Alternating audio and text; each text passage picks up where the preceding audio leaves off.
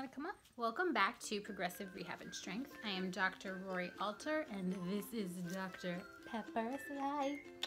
I am a doctor of physical therapy, competitive powerlifter, and a competitive barbell coach and general fitness coach. In today's video, I'm tagging on to the last video where I discussed how I started my own business, and I am going to discuss the key aspect of how I got into my niche practice of working almost exclusively with barbell training athletes and competitive powerlifters in terms of coaching and rehab programming. So that's what I'm going to talk about today.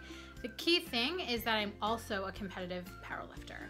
So how did I get into competitive powerlifting? How did I get into working and training with the barbells? And why is that so important to me? So that's what I'm going to discuss today.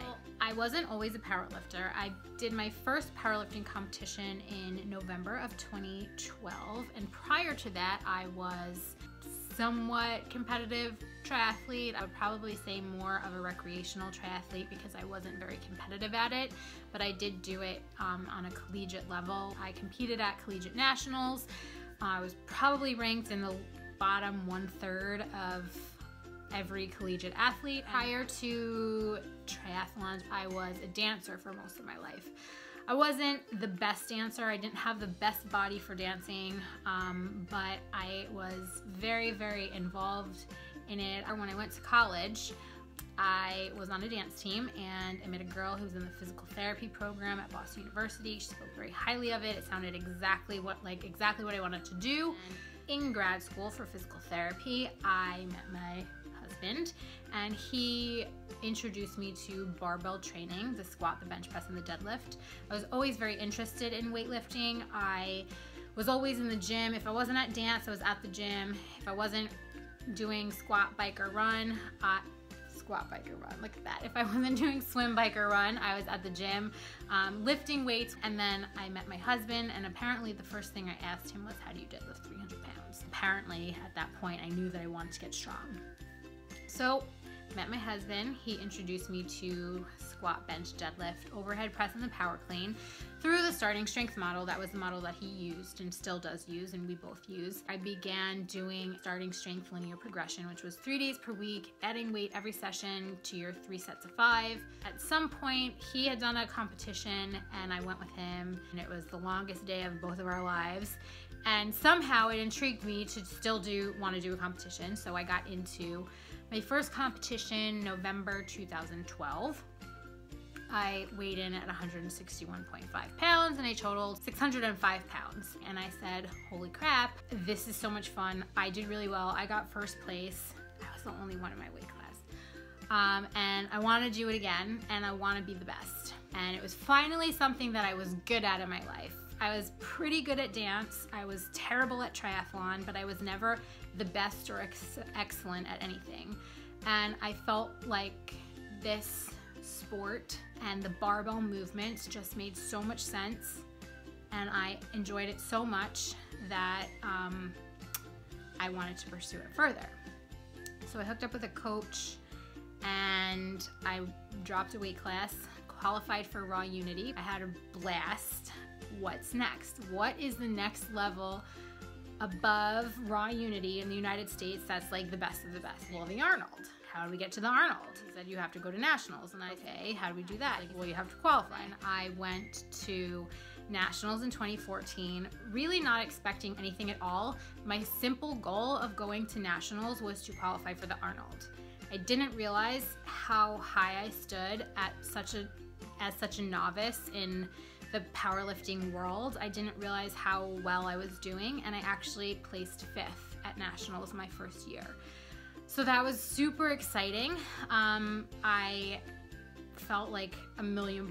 I went there not expecting anything other than to just get the qualifying looks for the Arnold, and I came home with a medal, so I felt amazing. And then I just wanted to keep going. So we went to the American Open, the Arnold, did nationals again. Oh, I missed the Arnold one year because of a registration issue. Anyway, so that's my competitive history and how I got into powerlifting. Basically, I just had a desire to get strong.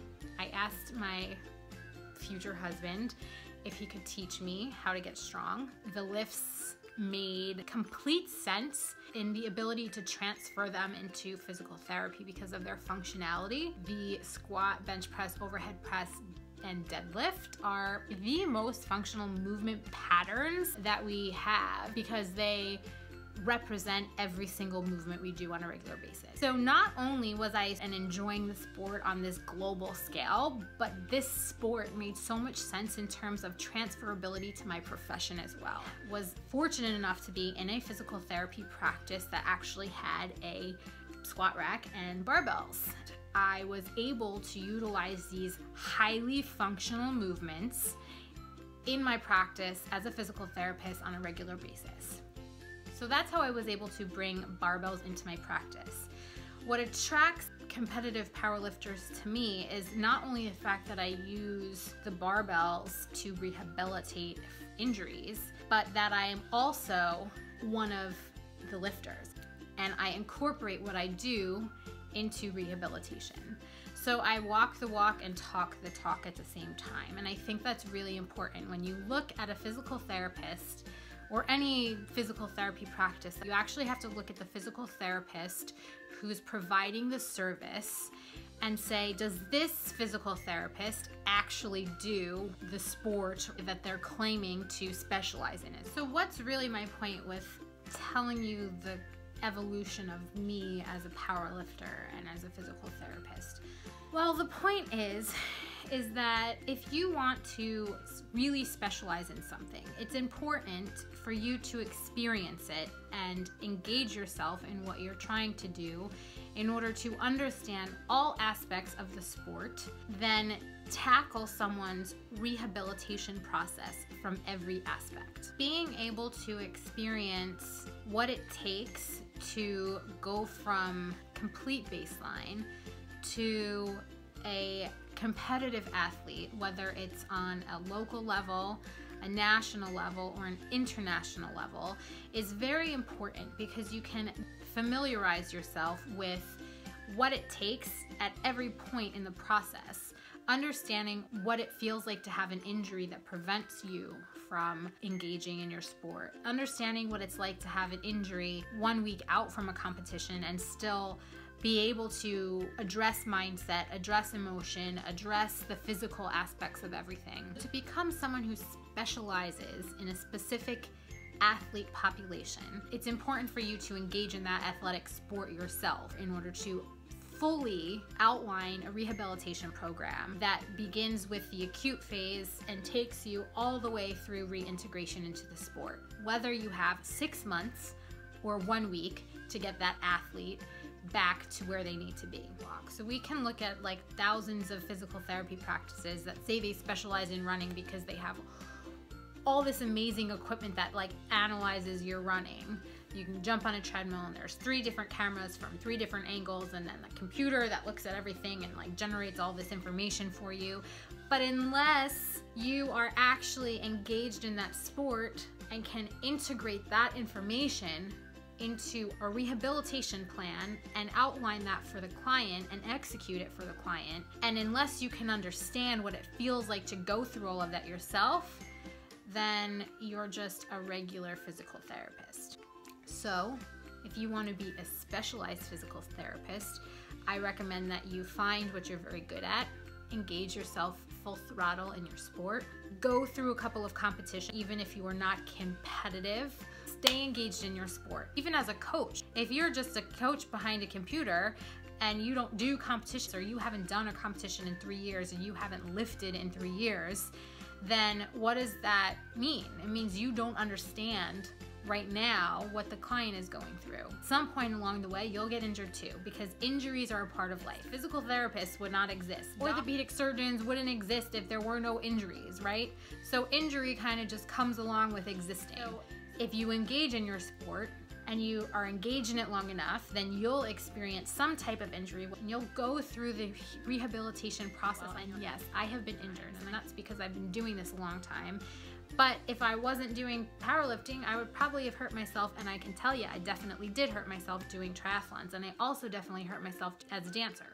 So to recap all of that, you want to walk the walk and talk the talk at the same time. Without walking the walk, talking the talk is literally just talking.